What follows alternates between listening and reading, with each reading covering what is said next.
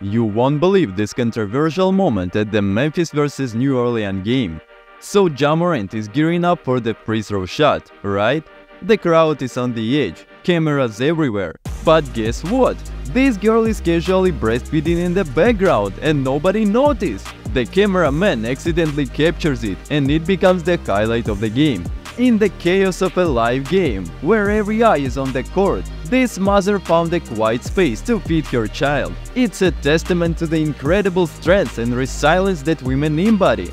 I don't know if it's right to bring your child to such a crowded, noisy place, but it's definitely worth making sure he doesn't go hungry.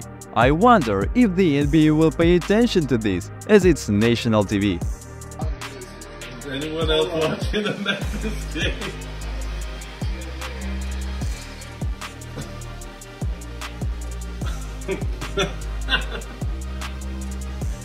Haven't noticed that? Right there.